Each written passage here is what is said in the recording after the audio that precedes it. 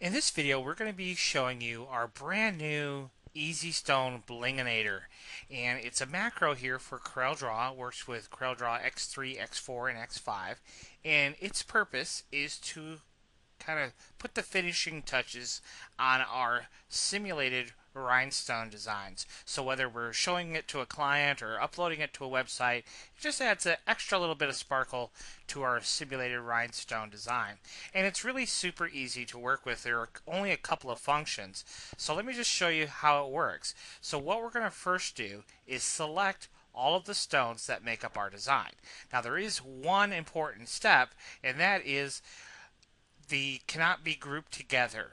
So it's ungrouped, and then we have some settings here. For the bling size, we can specify size. We can specify the number of different blings that we want to appear on the selected objects. We can choose to have a random sizing of blings so they're not all the same size. And we can also have them automatically rotate. And the amount of resizing that goes on, we can also specify that. We can even specify the bling color, although typically I just use white.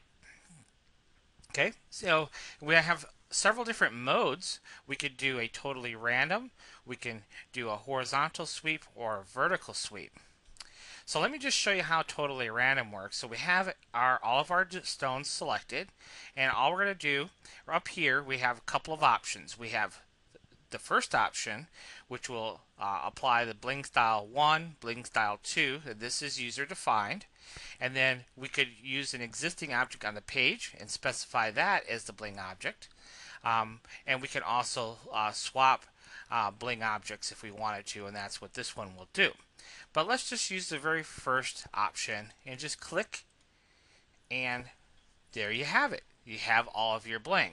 So the software just kind of generically, randomly puts whatever number of blings that you requested, these little star shapes, and then we can reposition them. You know, sometimes it'll stack two right close together, and we can just delete ones that we don't want. Okay, so it's really easy to use that way.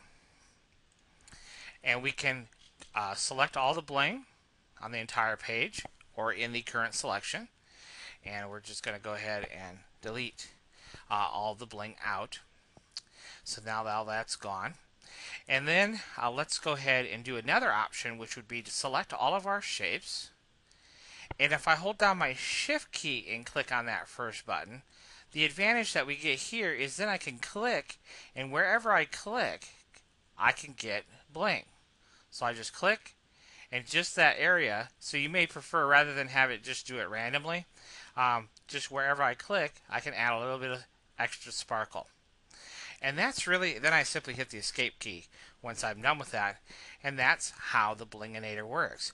And it's actually a pretty useful little function that I use all the time, just to add that extra little touch to all of my simulated rhinestone designs when I'm posting them to the website, and also when I'm doing proofs to the client. Just adds a little bit of extra sparkle. Thanks for watching.